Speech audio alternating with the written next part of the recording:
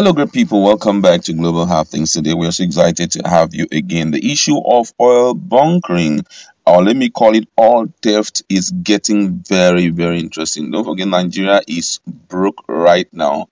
How the budget for 2023 will be taken care of is not as certain. We heard that the government was resorting to selling off some fixed assets, but right now, based on the security on ground who are fighting against oil bunkering and also oil theft, a lot has been happening fairly recently. Now, some weeks ago, we heard that more than 16 tapping points by crude oil bunkers on the nation's oil pipeline were discovered in different states in Nigeria. And right now, more has been uncovered, and it's getting really interesting because him, Tompolo, is facing a lot of threat. You're going to see some videos of what had happened thus far. But first of all, let's give you full details of the latest when it comes to the fight against oil theft in Nigeria. Now, according to the news, ex-militant Tompolo and security officials have uncovered 42 more tapping points by crude oil bunkers on the nation's oil pipeline in two states of Delta and Bayelsa, bringing the total to 58 yesterday. The breakthrough came as bunkers, angry with the leader of the defunct movement for the emancipation of the Niger Delta men for exposing their unlawful businesses in the past few weeks, have reportedly sent trade messages to him and operatives of his security firm, Tactical Security Services Limited (TSSL). TSSL last Thursday seized a vessel suspected to belong to an oil syndicate which came to load crude oil from an undisclosed location in Delta State. However, Tompolo, who spoke to reporters yesterday at Ogboroza, the traditional headquarters of Baramantu Kingdom, Warri Southwest local government area, Delta State, dismissed the threat by the oil bunkers. At the end, the Chief of Defense Staff, General Lucky Irabo, and the Group Managing Director of Nigerian National Petroleum Corporation Limited (NNPCL), Mele Kyari, visited Delta State last Friday. Tantila reported the discovery of 16 tapping points on the Transfocados pipeline, which NNPCL had claimed. Tompolo said, as of today, Sunday, we have discovered over 58 tapping points that oil bunkers have used in stealing crude oil from the nation's pipeline in Delta and Bayelsa State. In Delta, three major crude pipelines, including the Trans-Escravos and Trans-Ramos lines, have been tapped by oil bunkers. The tapping points that were traced on Friday were with the help of the security agencies, which was why inside the rain and everything we could trace the lines. We are doing the work together with the security agencies. We are only providing intelligence for the security to assist to do the work. Therefore, everybody, NNPCL and security agencies, are working together in a very good spirit. The military have helped us to discover and stop the people from doing illegal activities, so we are going to work together, and we do not want to go into details. The stealing had been going on for over 8 to 9 years, he said. On the trade message to his boys, he said, as for trade messages, that is normal. Even this morning, they send messages to me.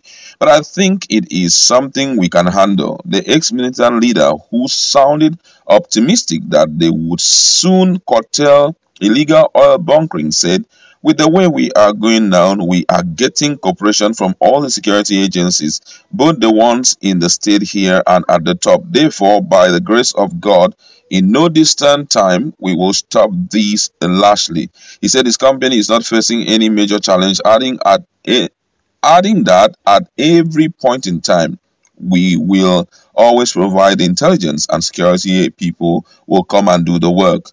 On the barricading of creek by oil bunkers with trees, he said, that is the more reason we are involved. If we see any creek that is blocked with trees, we will bring in motor saw to cut it and we go inside.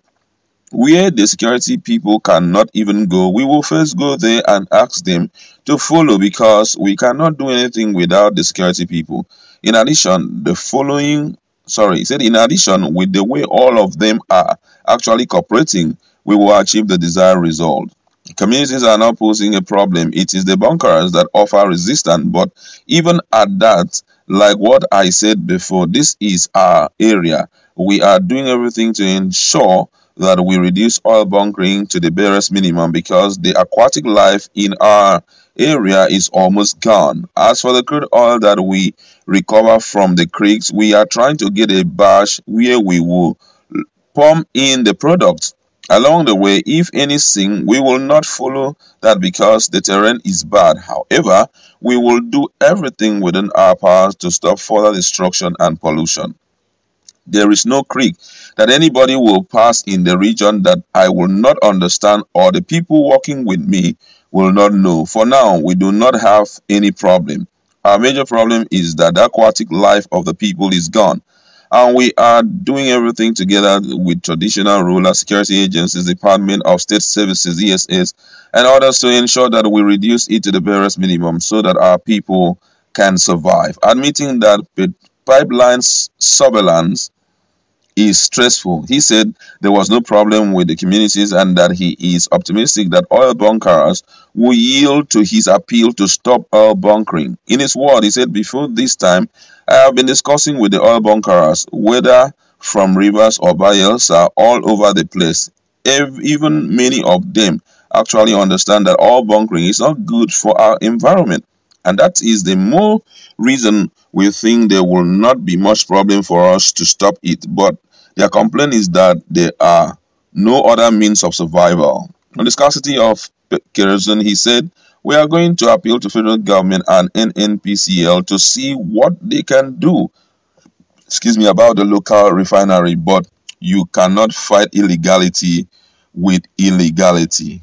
Really, really interesting. I'll just give you a chance to, watch some of this video and get to hear exactly, because they have gone to different points where they pointed out, those tapping points where these guys, however they do it, we do not know.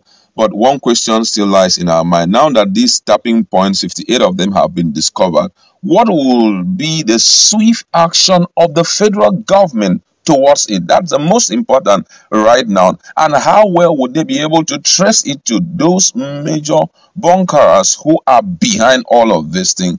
Another big question that is facing the federal government right now. But first of all, let's just watch.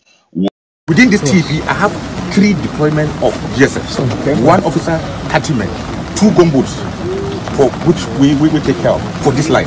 Apart from that, I have Escravos flow, I have Otomara flow, I have Sagara, I have deployment of GSF 2. Okay. 3.